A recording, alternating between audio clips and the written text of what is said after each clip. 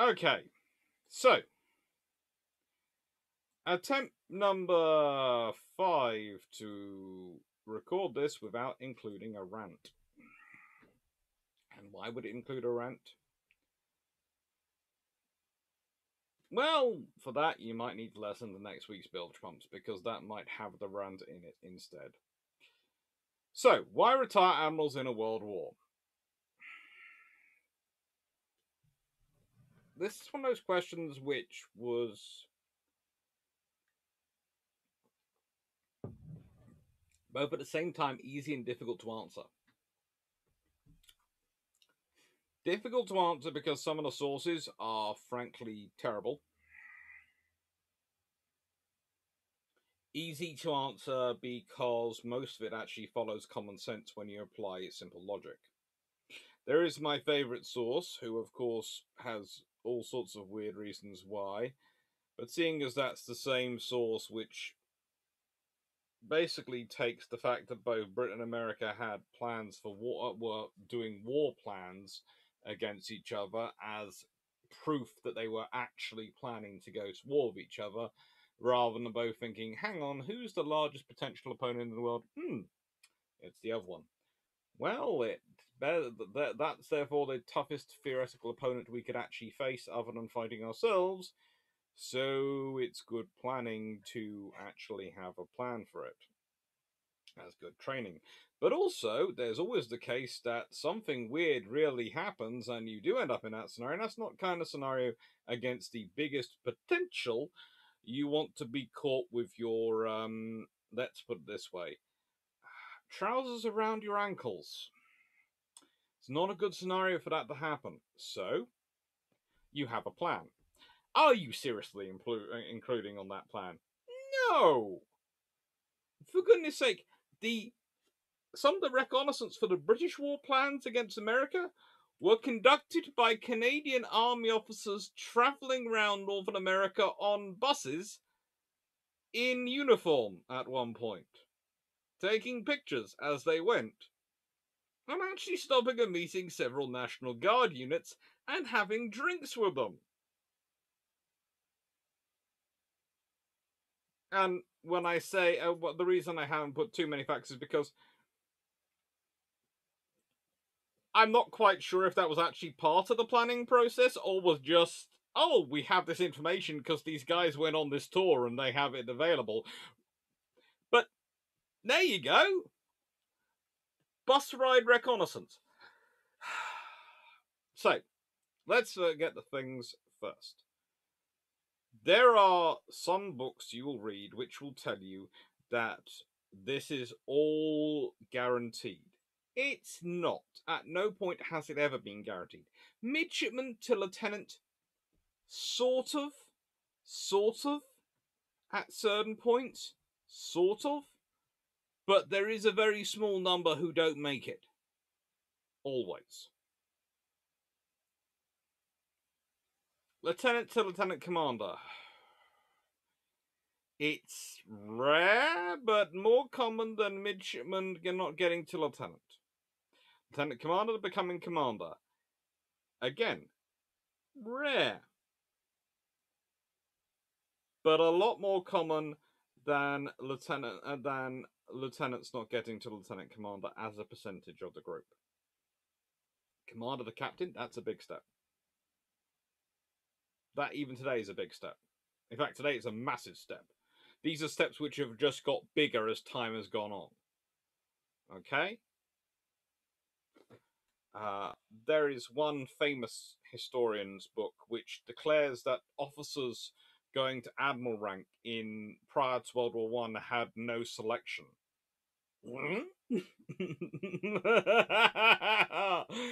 Oh, you poor little summer child. There was tons of selection going on. If you want to go find out more details, please go look up my great colleague Simon Harley. He's amazingly obsessive with his research of World War One admirals and where they come from and how they're selected and how the Royal Navy is dealing with their promotion and sculpting their careers. Trust me, there is selection going on. They don't just go, you know what, you're the senior captain, you now become an admiral. No, they don't. And believe it or not, they have methods of getting rid of you. They can retire you. They do quite regularly. You're too old now. I'm sorry. You're retired. Or you haven't got enough sea time to become an admiral. Really? But you're the people who arrange sea time, who give me commands of ships. And you now saying you haven't given me enough sea time to become an admiral? I know, mea culpa. Unfortunately, there's the door. There are all sorts of ways to weed out people. So, not every commander becomes a captain, not every captain becomes a rear admiral, not every rear admiral becomes a vice admiral, not every vice admiral becomes an admiral, and not every admiral becomes an admiral of the fleet. Currently, Queen Elizabeth and the late Duke of Edinburgh are got to be Lord High Admiral, but for many years that title was held in commission by the Lords of the Admiralty in the Admiralty Board. And please note, as I've put here, and this has caused much distress amongst people, this is actually a real thing. You can read Captain Michael Clapp's book on the Falklands War, and it will tell you exactly this. I have heard it from him myself. So Commodore was not a substantive rank until very recently in the Royal Navy, which meant captains were acting Commodores, or Commodore Pennant. Not Commodore Flag, Commodore Pennant, which means they have a triangular signal instead of a square one, or rectangular. And would do duty as a Commodore, and even if you had, it was no guarantee of you becoming even a Rear Admiral. Case in point, Michael Clapp, Commodore Amphibious Task Group in 1982 Falklands War, does a great job, widely praised, retires as a captain later that year. As scheduled, because it was decided that allowing war experience to affect promotion would be unfair on those who hadn't managed to deploy.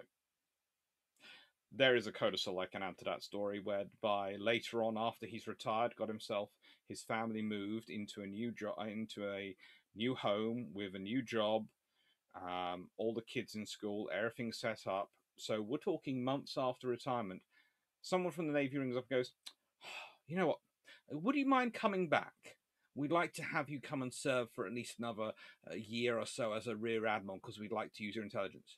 Will you give me any more time after that? We can't guarantee you promotion beyond that or a service beyond a year.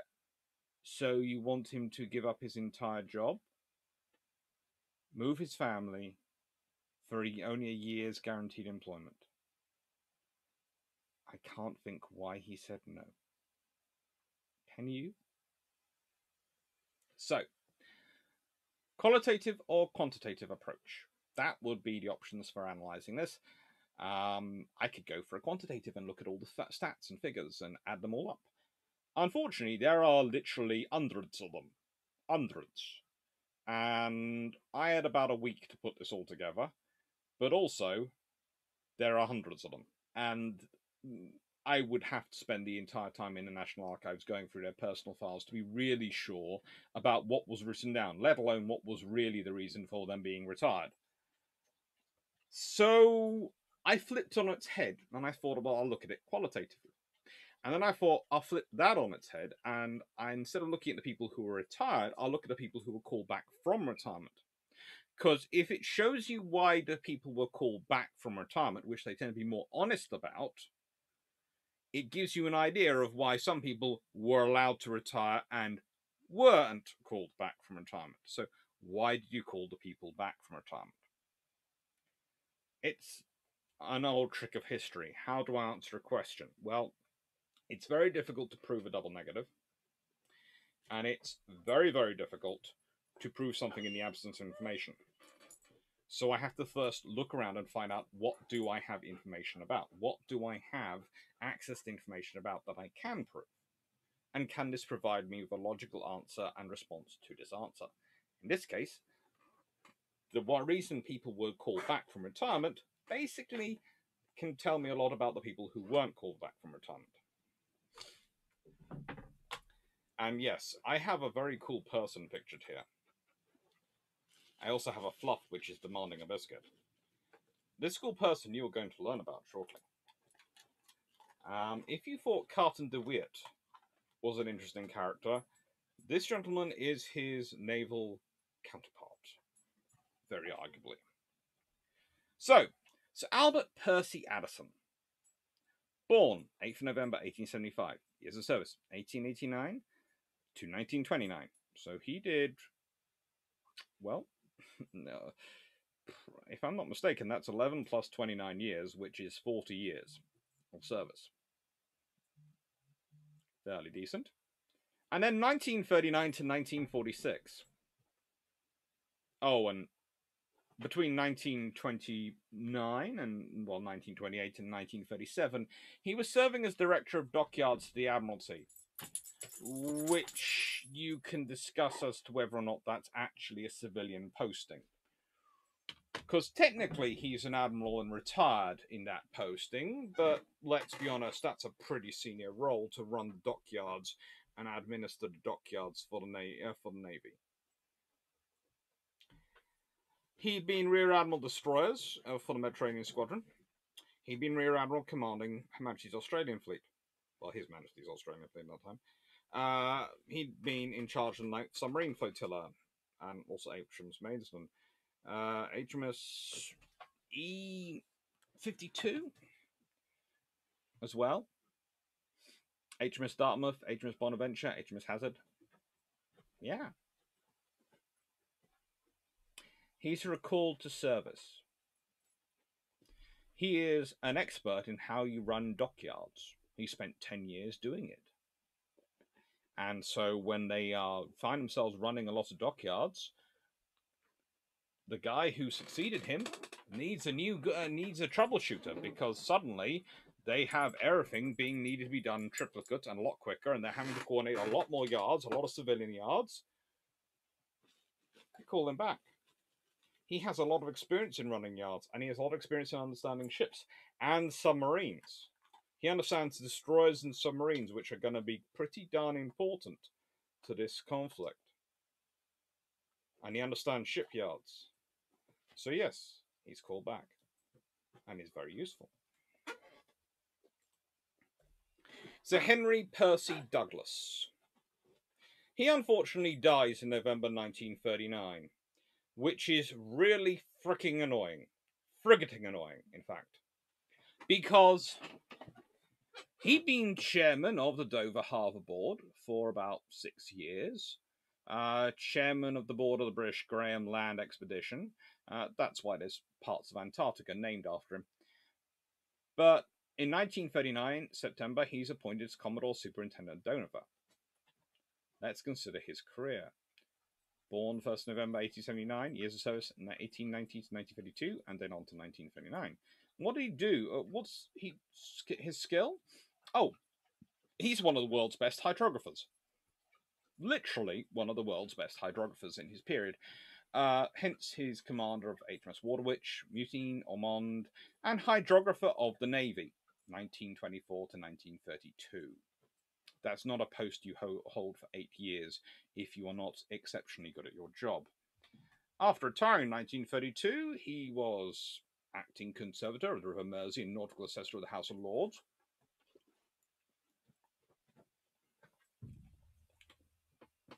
In simple terms, you couldn't have someone who understood more about Dover or the Mersey. Knew more about their tides, knew more about the whole seabed around them, and understood them at this time. It's so very useful. Would have been really, really useful to Ramsay. I mean, Ramsay finds some people who have similar levels of skill, luckily, but he would, under no circumstance, have said, no, I have enough of these people. If you'd had another ones wandering around, he'd have been going, thank you very much. Richard Bell Davies, who was pictured earlier. Let me just read his career out before we discuss him. So, born the 19th of May, 1886. Years of service, 1901 to 1944.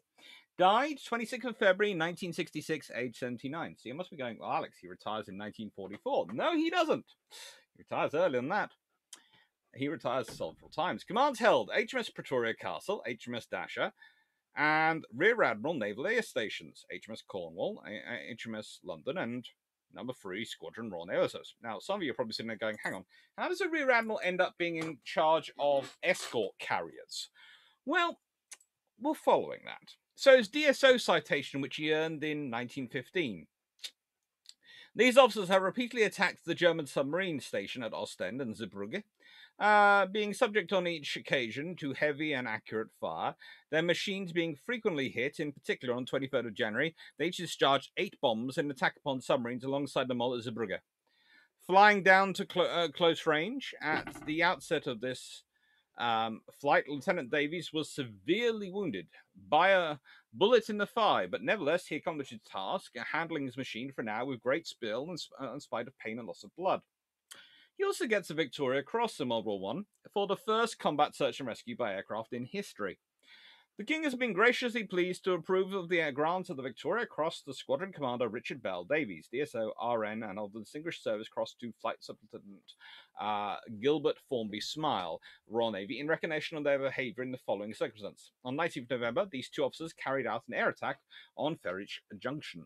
Flight Superintendent Smile's machine was received by very heavy fire and brought down. The pilot planned a plane down over the station, releasing all his bombs except one, which failed to drop simultaneously at the station from a very low altitude. Thence he continued his descent into the marsh. On alighting, he saw that one unexploded bomb and set fire to his machine, knowing that the bomb would ensure its destruction. He then proceeded towards Turkish territory. At this moment, he perceived Squadron Commander Davies descending, and fearing that he would come down near the burning machine and thus risk destruction from a bomb, Flight Superintendent Smiley ran back and from a short distance exploded the bomb by means of a pistol bullet. Squadron Commander Davies descended at the safe distance from the burning machine, took up Superintendent Smiley, in spite of the near approach of the party and the enemy, and returned to the aerodrome, a feat of airmanship that can seldom have been equalled for skill and gallantry. So, when does he retire? Well, he's a Vice Admiral on the 29th of May 1941, and in line to become 5th Sea Lord in charge of the Royal Naval Air Service. However, that's going to be a boring desk job. So he retires. He then joins the Royal Navy Reserve, accepts a reduction in rank to a commander, and was therefore able to serve as a convoy commodore. Then commissioned as a captain, he is put in charge of an escort carrier to get them ready for auction and take them into combat. Oh, and he finally leaves the R&R in 1944. So let's consider this officer. First of all, he has a Victoria Cross as well as a DSO. So, one day, he's your boss. You're a Rear Admiral, he's a Vice Admiral. The next day, he's in your office as a Royal Navy Reserve Commander. Let's examine how you deal with this person. That's a bit of an issue, Convoy Commodore. He's a very experienced, very capable, very, very skilled naval aviator, and pretty darn useful. Here are these 2. It's the Sidney Bailey. Retired Admiral in 1939. Recalled to service in World War II. Ran the Bailey Committee, which examined the level of naval assistance to be sought from the United States. Bailey and his American counterpart, Robert L. Gomley, would work hand in hand throughout the war, sorting out issues as they arose. Unfortunately, he dies on the 27th of March 1942, age 59. But let's be honest, he actually had a few good innings in him. If he hadn't died when he did, and frankly, one of the reasons he does die is there's a strong rumor that he refuses treatment in order so he can carry on doing his work. And this is what we're dealing with. We're dealing with a guy who's basically going, yeah, I don't need treatment. If I'm going to die, I'm going to die in the saddle. But he would have been very, very useful. And he was recalled because he was good at diplomacy and he was good at managing multinational relations. Alban Thomas Buckley Curtis, second commander of the Home Fleet from 1941, led Operation Harpoon in 1942, was Commander-in-Chief American West Indies Station 1942-4, retired in 1944. There was nowhere else really for him to go. He wasn't going to go up any further. And you do have a scenario where if you don't let the people go at the top, you can't promote the people below, because you only have so many admiral slots and so many vice admiral slots. And you can't promote someone to a vice admiral and keep them in a rear admiral spot. you need to be able to promote the people who are doing well below. But also, he's worn out. Look at that list of operations. Second in command of the Home Fleet from 1941. That's not going to be a quiet job. Led Operation Harpoon in 1942. Not exactly an easy role. Was Commander-in-Chief American West India Station 1942 to 4. That's not exactly going to be a picnic, is it, either? In those years. Honestly, he's had a hard war. He's probably whacked out. Sir Ragnar Musgrave Colvin, a gentleman who I'm never quite sure if he actually understood what the words medically retired meant. Born December May 1882, served 1896 to 1944. Notice that even the Royal Navy doesn't try and claim he actually retired when he was supposed to. Died 22nd of February 1954, age 71. And let's be honest, that is one of the coolest names you're ever going to hear. Sir Ragnar Musgrave Colvin. You know, let's be honest. Richard Bell Davies, really cool. Really, really cool guy. But the cool name goes to Sir Ragnar Musgrave Colvin. Come on. Commands held, as said, Chief of the Australian Naval Staff, Royal Naval College Greenwich, he was president of it.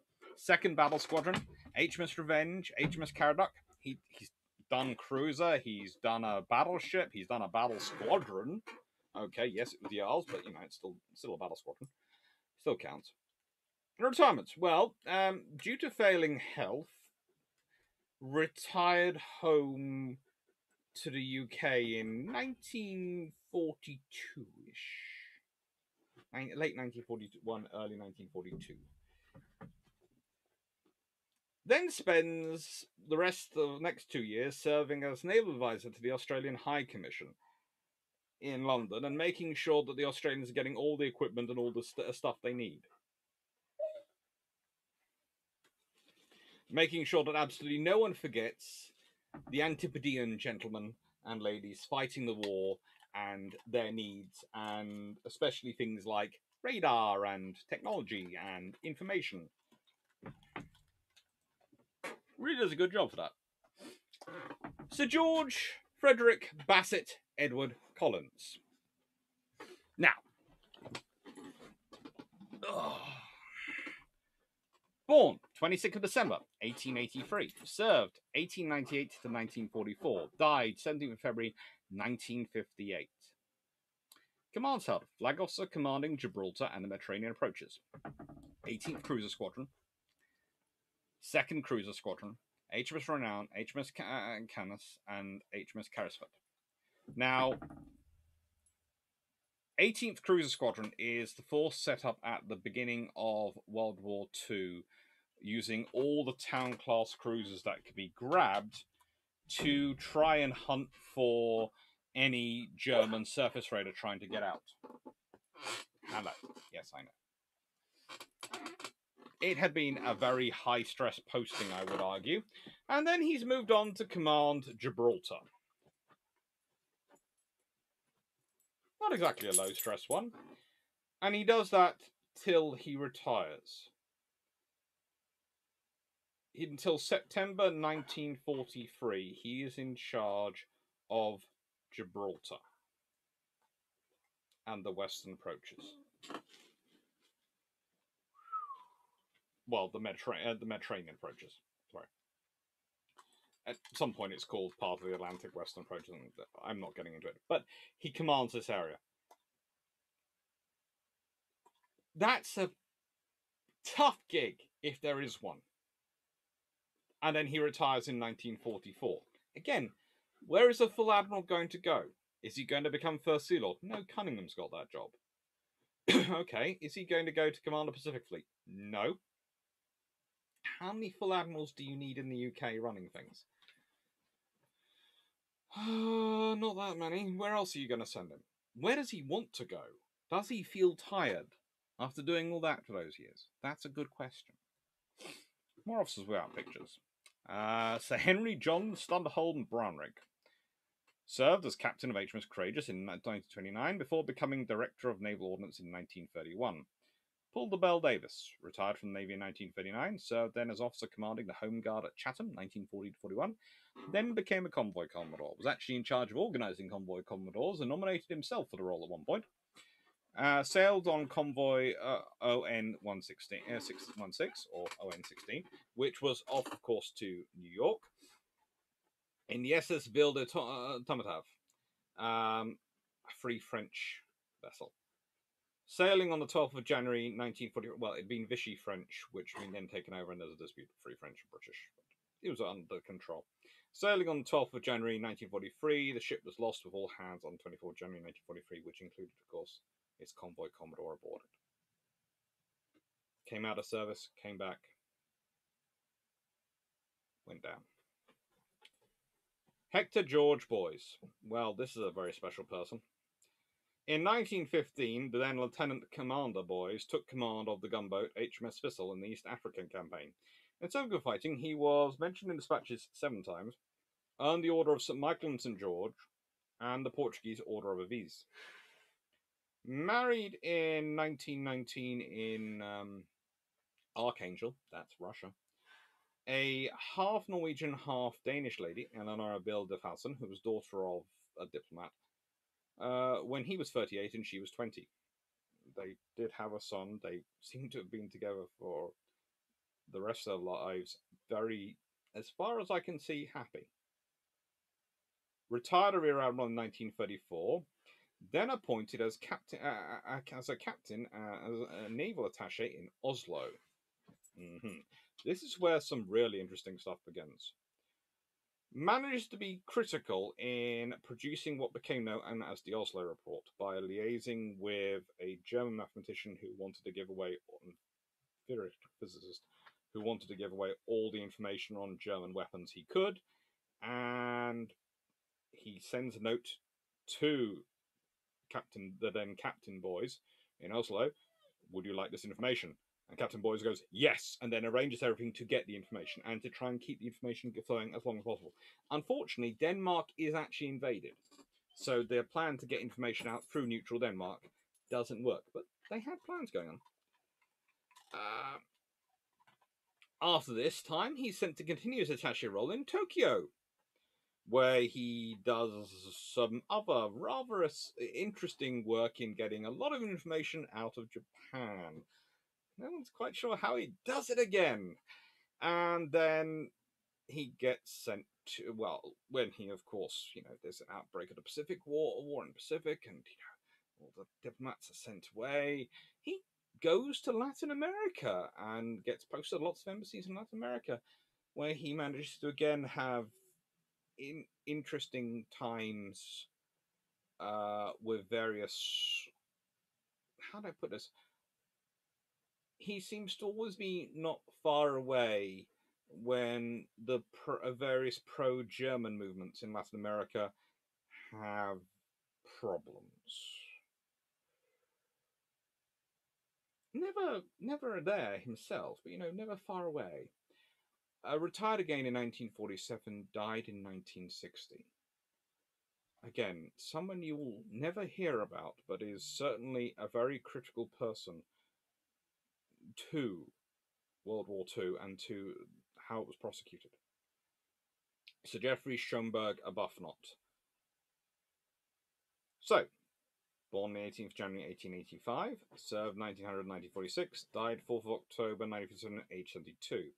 Commands Health, Chairman of the Honours and Awards Committee, Commander-in-Chief, East India Station, 4th Sea Lord, HMS Valiant, HMS Suffolk, and HMS Seawolf. So, this is a kind of interesting one, because I would consider being made Chairman of the Honours and Awards Committee pretty much a retirement. Despite its being critical to morale, it does make you retire. But also, the more I thought about it, it's also an interesting way of keeping you actually in the service.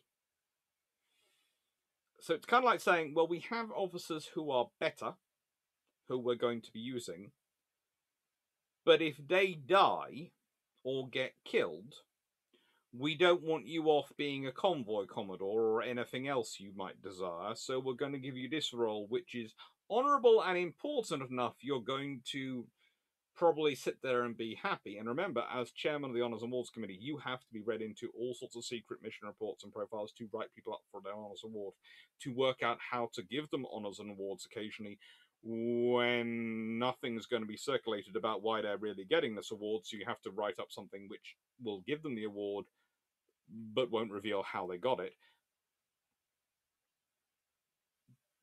Quite a critical role for morale, but it's also a good way of keeping him nicely where you need him in case you need him for something else. I'm not quite sure from his background where he would have been necessarily sent. There is part of me which sort of wonders if he's to an extent, a backup for Somerville. Because technically, East Indies Station, there is a part of me which wonders if he's a backup for Somerville. In that they've got him sitting there just in case they need to send someone out immediately take command if something happens to Somerville. But I don't know. I can never prove it. But it's interesting that he's put into this chairman of the Honours Awards of the Honours and Awards Committee role, which is a role which is important enough it's going to keep him busy. Not so important you can't yank him out of it. But it's also conversely means he doesn't get to go, I will now resign because this is a boring and pointless staff job and go off and become a convoy commodore. Which a disturbingly large number of them do. You find out quickly, quite a lot of the retired officers basically retire and disappear off to become convoy commodores. There is an old joke of them being mostly retired captains. Actually, it seems quite a large number of them were retired admirals and above. It seems to be if you're a retired captain, you usually get something a little bit smaller than you're R&R. Here, have a trawler. Yes, thank you. Or here, have a corvette. The Royal Navy does use a lot of retired officers in various versions of reserve in World War II, and they get used. They have this pool of experience, and they're going to pull from it shamelessly. So Alexander Robert Maud Ramsay, another Royal Naval Air Service officer, born 29th May 1881, served 1894 to 1942, died October 1972, aged 91. Now, he was 5th Sea Lord and Chief of Naval Air Services, 1938 to 9. So he was the first one back when the Royal Navy really got back control of the Fleet Air Arm. Commander-in-Chief, East Indies Station, 1936 to 8. Rear Admiral Aircraft Carriers, 1933 to 6. So he was the second in that role after Henderson, and captained HMS Furious before that. Now, he was in many ways Henderson's protege, to an extent, instead of securing naval aviation development. Now, he makes Admiral in 1939. He retires in 1942. He hasn't had an active post in those years, but he's been around. I think in many ways he was probably slightly annoyed that his Lord Corkenori got sent to Norway rather than him, but he was also around trying to help various officers in the Sea Lords, etc., doing their posts, especially Bruce Fraser, who took over after Henderson. Now, one of the interesting things about him were they were always slightly worried about him getting into problems. It's the Duke of Edinburgh effect, because he was married to Princess Patricia of Connaught, who was a granddaughter of Queen Victoria, so he was a minor royal. Not really an active royal, but a minor royal. He would go to all the family events. He and his wife would, and they were part of the family. So there was a lot of people who were very worried over what happens if he gets killed. He does die age 91 in 1972, so if you think about it, and don't take this the wrong way, he is 60 when he retires, so he is technically of the age he should retire when he does, and you can understand why perhaps they haven't been deploying him, but he's also an awful lot of experience. And I think they're kind of lucky he didn't decide to turn around and become a convoy commodore. Probably because his wife told him if he did, she'd be sailing alongside him. Princess Patricia was no wilting violet. And Dame Elvira Sybil Marie Lawton Matthews. Now, she's always a good one for me to bring up because she was the daughter of Sir John Knox Lawton. Sir John Knox Lawton is the person and is the naval historian for whom the chair of naval history at King's College London is named after, i.e., the premier chair of naval history in the world, arguably, in the War Studies Department, currently held by Professor Andrew Lambert.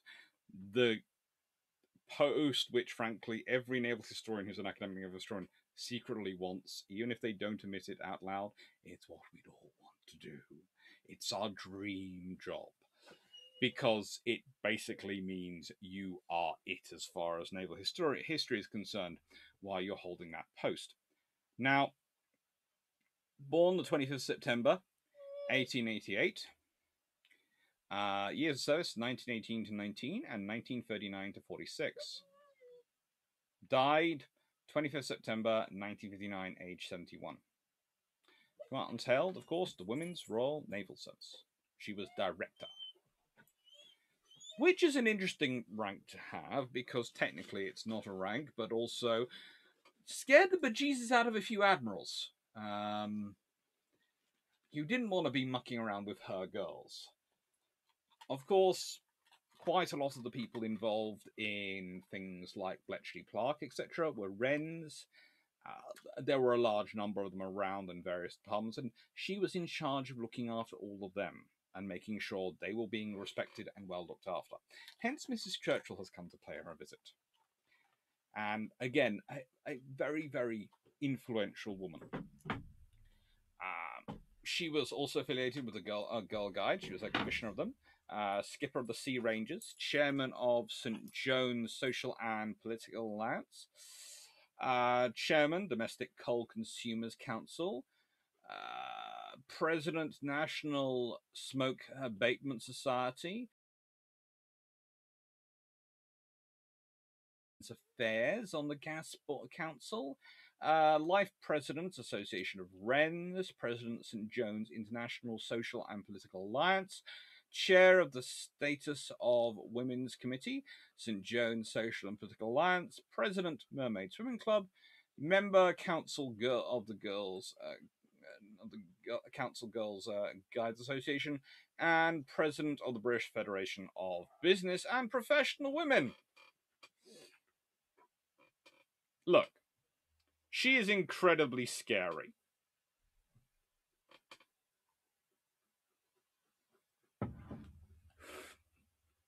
She's called back to run a service which is basically set up with the focus on making sure as many of the, at the time, fighting men could go to war as possible by freeing up as much of the backroom support staff, the shore posts, as possible. She was constantly pushing to expand those roles. There were a few admirals who remarked that actually a way to win the war would be to parachute her into Berlin. Within 5 minutes, Hitler would have surrendered. That's going to make YouTube upset with me. But the point is, this was a formidable person who was called back to run a very critical department and took no prisoners in doing it, which was important because you couldn't. You couldn't in wartime. Now, as you've probably heard, there is someone sitting here going, Papa, it's time for me to be given lots of fuss and attention. He'll get it in a bit. So this is some of the admirals who serve in the Admiralty during World War II. Some of them, not all of them. You have Sir Dudley Pound and Andrew Cunningham are, of course, the First Sea Lords during World War II. You have a Deputy First Sea Lord, Sir Charles Kennedy Purvis. You have a Second Sea Lord, Chief Naval Personnel, that's Sir Charles Little, William Whitworth, and Algernon Willis. Third Sea Lord, of course, taking over after Henderson, was Rear Admiral Bruce Fraser, then followed by Vice Admiral Frederick Wake Walker,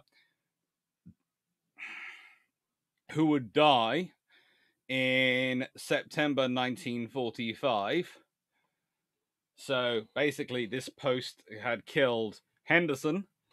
Fraser survives. Walker dies. Yeah. Third Sea Lord. Nice, easy post. Fourth Sea Lord and Chief of Supplies and Transport. Rear Admiral Geoffrey Arbuthnot. Promoted to Vice Admiral in May 1940. Then Vice Admiral John Cunningham. Then Vice Admiral Frank Peregrine.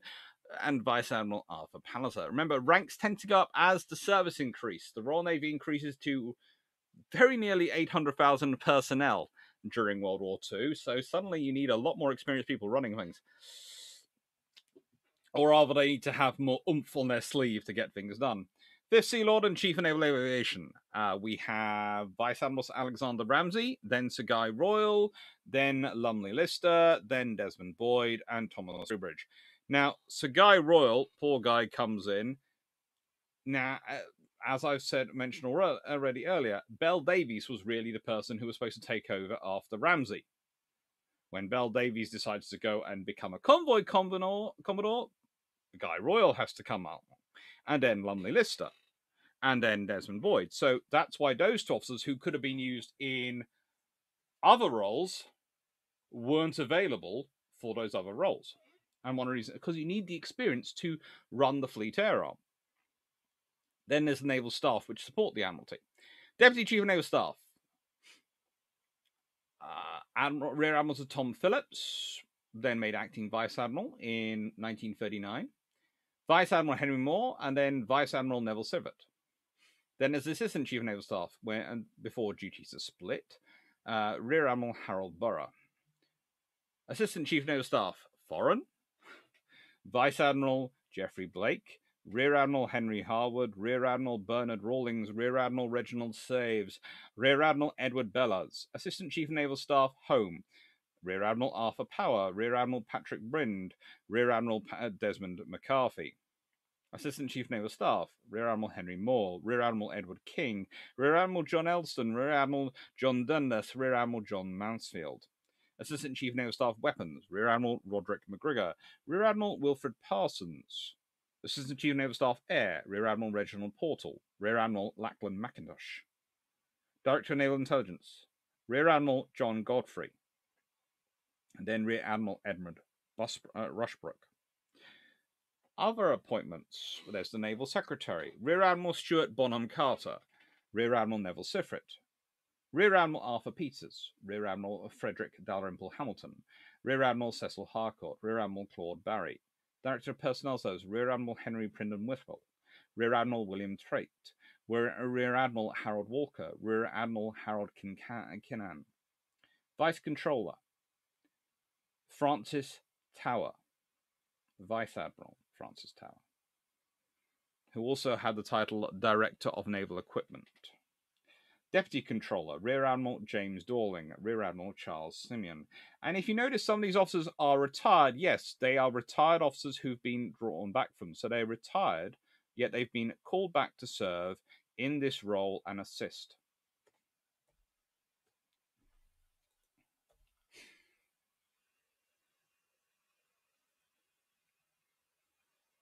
Engineer-in-Chief, Vice Admiral George Priest, Vice Admiral Frederick Turner, Vice Admiral John Kingham. Director of Dockyards, Vice Admiral, retired, Francis Talbot, who gets a bit of promotion up to being Vice Controller. So his role is technically taken over by Engineer Rear Admiral Samuel Dunlop. But remember, he's still running the dockyards, and Samuel Dunlop is doing the job as well, but also our first gentleman, who we discussed. Called back. Recalled to service, 1939, retired April 1946. Ooh, he is called back at exactly the same time his successor is promoted to take on the role of Vice Controller.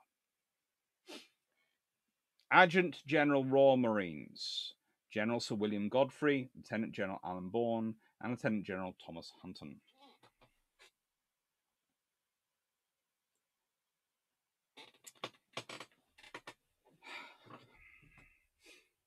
running a military in a world war is never going to be an easy task. Running a military the size and scale of the Royal Navy in a world war is a Herculean task for a whole clan of Hercules or Herculeses.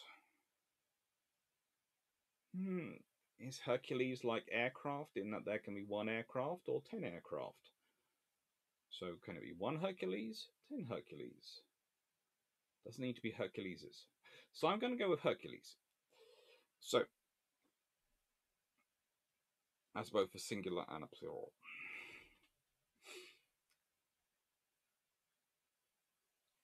These are all individuals. They're called back. And again, you have to remember it's kind of like 10th destroyer flotilla in the run up to D-Day. The Allies could select any destroyers they wanted. Any destroyers they wanted would be formed into that flotilla. If there was a better destroyer than the tribal class for the role, going anywhere, they could have gone and got it. There would have been no qualms. Remember, this is for the critical security of D-Day. This is after there had been so many issues with exercises being invaded by German torpedo boats, Schnellboots, E-boats.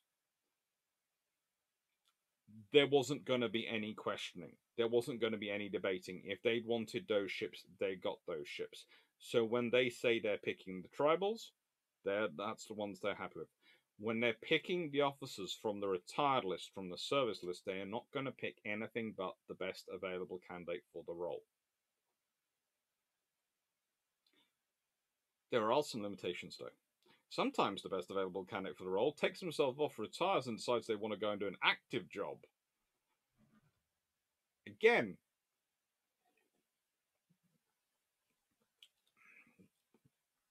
imagine being the officer trying to give Commander Bell Davies an order. I am the only one who thinks that order would be couched. If you wouldn't mind, if you feel like it's the right appropriate time, perhaps when you've had your morning breakfast and repast and are feeling fully refreshed, could you possibly, if you consider it the right action, of course, and are willing and happy to do so, could you possibly, if it's right with you, take a watch? Belle Davies? Of course, old boy. Captain collapsing on the floor, going.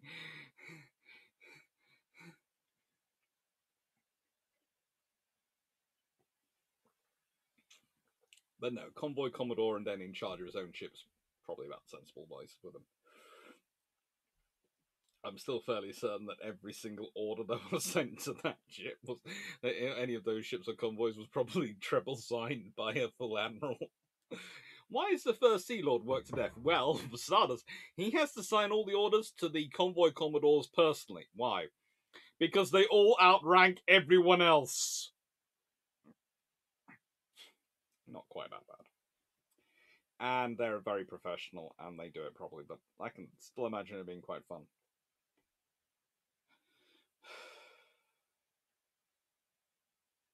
So why do you retire in World War II? Why do you retire an admiral? Because you want to promote other people and you haven't got limitless space for them.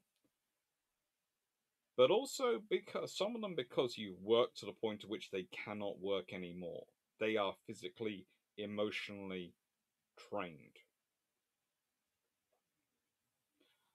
Many family members describe these officers having gone into the war being gregarious, large characters, or large in life, and being drained after the war because of what they had to do. There are some who maintain it the whole way through, the same soul and personality, no matter what they see. Honestly, an example I tend to give is Philip Vian. But Philip Vian is an exception rather than a rule. Everyone involved in a world war is changed. No one comes out the same.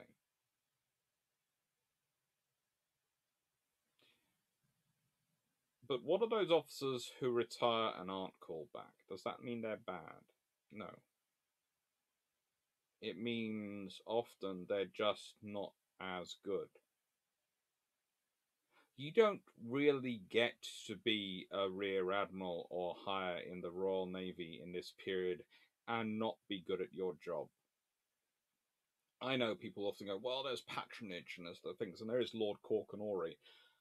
But he had actually had a pretty darn good career and had done fairly well prior to that.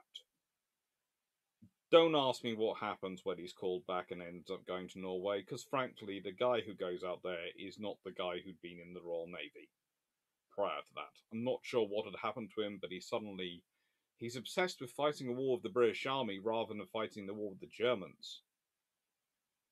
And the British Army commander is no better. He's obsessed with fighting the war with the Royal Navy, not the Germans. So frankly, it's a match made in heaven for those two, and in heaven for the Germans, but not for anyone else. And the successes you see in Norway, honestly, if you could replace the army commander with De Witt, and you could probably replace the Lord Corkenori with, I don't know, any some of these officers from this list, honestly. Send Ramsay out to command it. He's a full admiral. In 1939, he is kind of busy. But he's made a full admiral in 1939. He's technically wandering around with nothing to do. In 1940, you could have sent him out to Norway, and he would have been very good for the job. If you'd send him out and you put De Witt in charge of the land forces, you might be talking a very different Norway campaign. But you don't.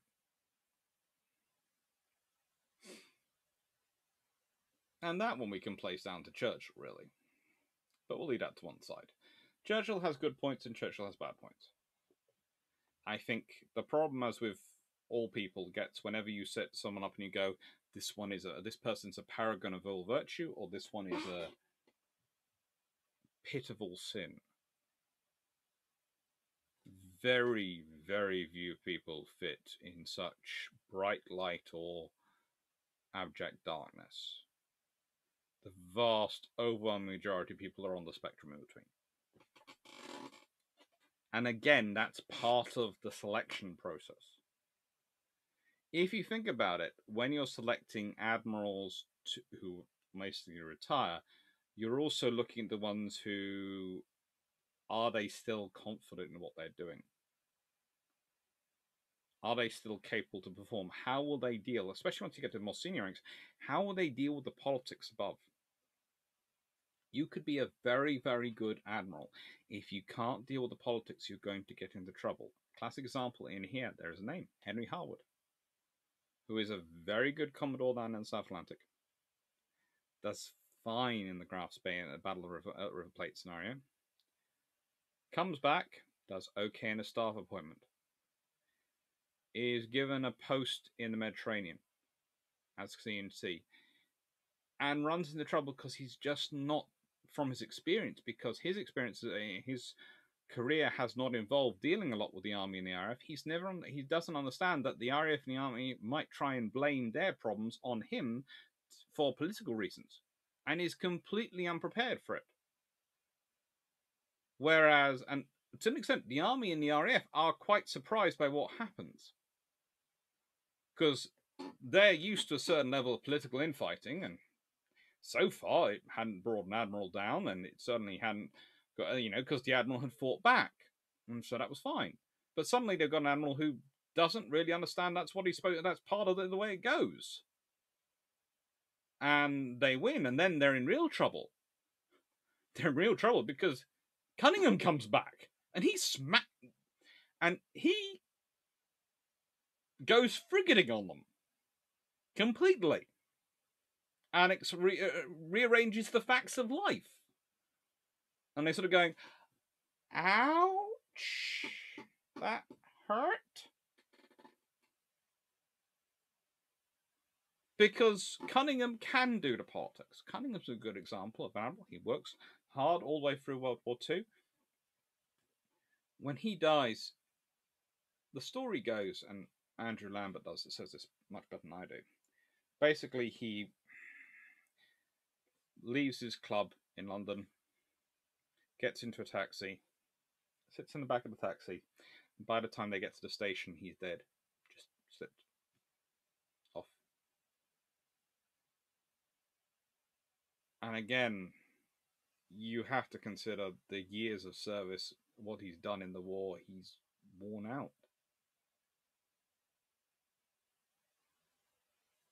And he did push on that extra time. He went from the Mediterranean to being involved in Torch and D-Day and all sorts of things, and then off to First Sea Lord. Yes, there's no one else who could take the role. But one of the reasons there's no one else who can take the role is because so many of the Royal Navy's best admirals die in 1939. Dudley Pound was not supposed to become First Sea Lord when he did. He takes the post because his predecessors died.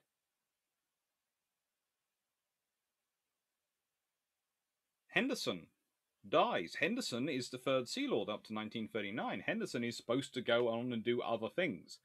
They have other posts in mind for him. Yes, he stayed as third Sea Lord for a bit too long, but they have commands they want to send him to because he's good at his job. He's one of the officers who's on the line for potentially First Sea Lord.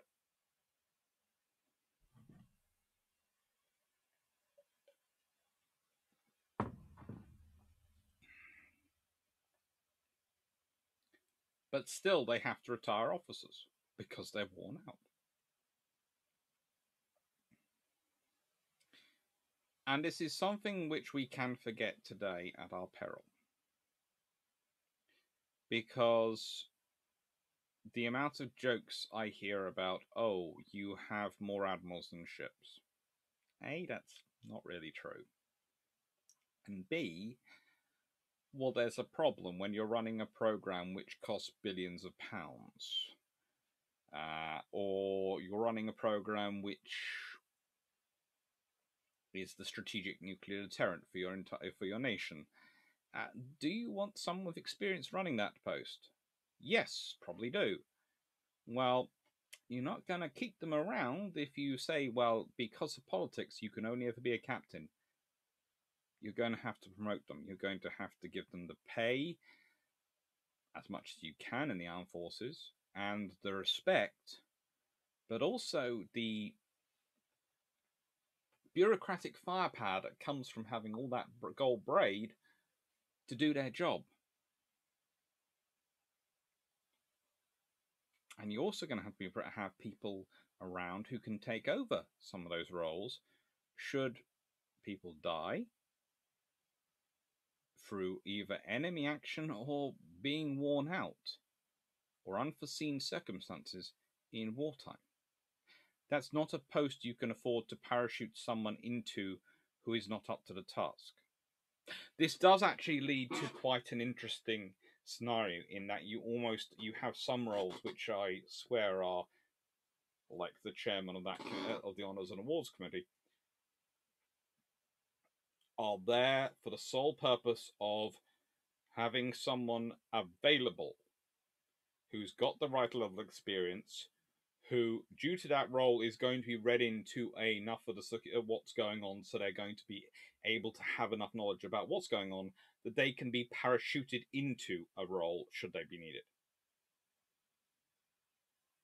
And so you've got someone whose skill and capabilities are far outweighing the post they're in, really. But they're being held there, not because the post requires their capabilities, but because there are lots of other posts which you require backfill for, and you don't want to have to take someone out of one of those posts to fill in another one should you need an emergency. Because you need to try and provide continuity of command in those other roles.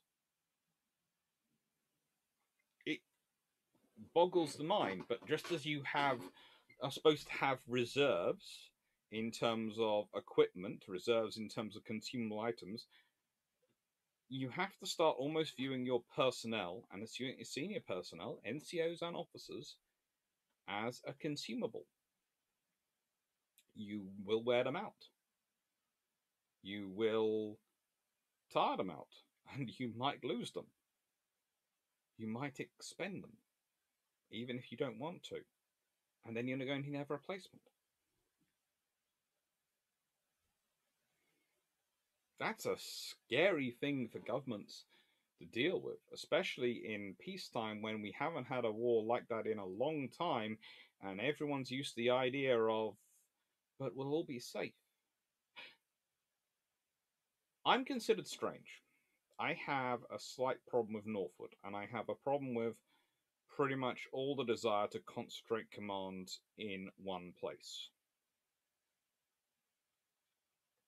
It makes sense cost-wise, and if you're just thinking of a war on terror or something like that, you can probably do it and do it secure enough. But if you were considering a peer conflict, then putting all your eggs, including your very breakable and fragile egg heads, in one space would seem to me to be a little bit problematic.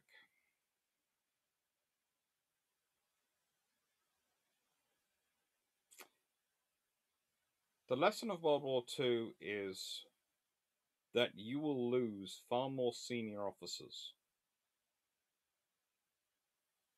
to overexertion than to enemy action. And you will need reserves of them. You'll need to be able to promote more junior officers to senior roles. There need to going to be ways of accelerating their training, but also of having a large enough pool of officers below there who have the requisite experience so they can be promoted up. But also, alongside that, you're going to have to make sure you maintain some kind of force survivability. And your retired officers are a pool of that. But again, it's, are they going to be available? I turn you back to Michael Clarke. If it had been a major war, basically the Cold War had turned hot, I'm sure he would have come back if he'd been asked to. In fact, he could pretty much have been compelled to. There are statutes of law which back that up. But, and I say this, you do have this scenario which might be worthwhile considering today, in that we have all the reserve units. Having a scenario where all officers and all NCOs have to, after they've finished their service, do some time in the reserves might be a sensible thing. Especially if we're going to keep cutting the pool of serving personnel down to as shallow as we can. There again, it would be done. The ones who want to do join the reserves anyway. The case can be strongly made for. And also, what do you do with them in the reserves? Because there's no point having people in there when it's not productive to have them in there. You could, I suppose, set up a shadow staff and a shadow this and a shadow that in reserve structure. But again, people would probably soon be sitting there going, this is a waste of money. So whilst I might support it, I can see it would end in endless political and paper arguments, so there's no point pursuing it. But it means that there's a lot of problems. And there's not really an easy solution. So, I hope you've enjoyed this.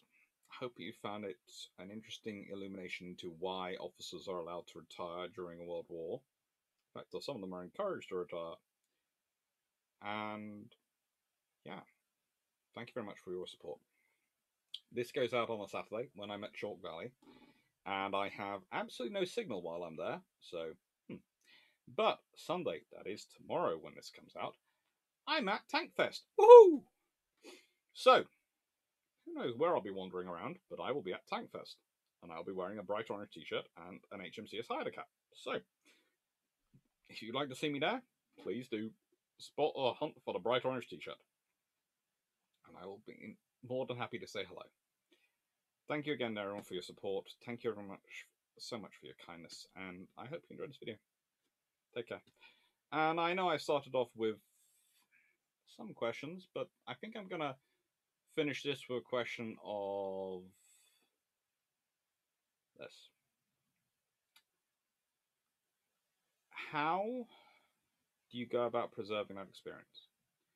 What I mean is, in 1939, the Royal Navy has all those retired officers and has a far larger service than it does today.